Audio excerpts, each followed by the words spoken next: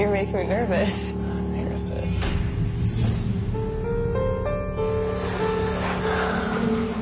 How do I start this conversation?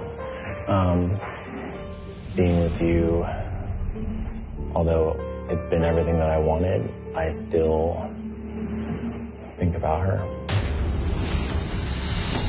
You are looking at last night's unedited footage of Arie ending his relationship with Becca after he proposed to her. The more I hung out with you, the more I felt like I was losing the possibility of maybe reconciling things with Lauren. Revealing he's still in love with the show's runner-up, Arie lets cameras film his entire breakup, blindsiding Becca. I can feel like my future was ripped away.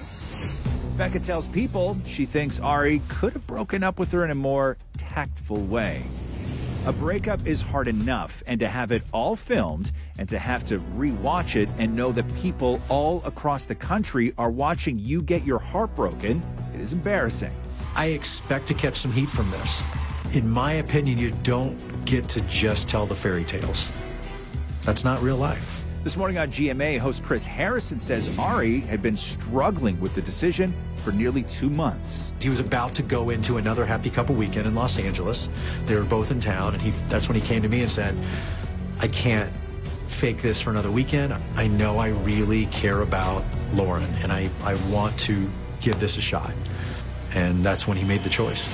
Bachelor Nation says Arie pulled a Mesnick, which of course is a reference to former Bachelor Jason Mesnick, who shortly after the finale split with his fiancée Melissa Rycroft to reunite with runner-up Molly. You are that right person. There's just one big difference. Jason didn't film it. His wife Molly tweets, wouldn't you consider learning from the mistakes of those before you? Maybe call and ask what not to do, like filming the breakup. While watching Arie's train wreck unfold, Jason poses backstage at the taping last night with fellow former Bachelor Ben Higgins. Ben, meanwhile, tweets, how did this breakup end up on camera? Seems like a private conversation. We don't belong in this conversation, but I'm still watching.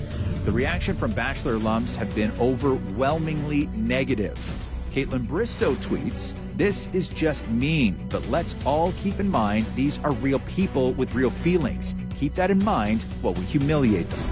Sean Lowe writes, I don't like this one bit. Shouldn't have filmed. While Vanessa Grimaldi describes it as a new love.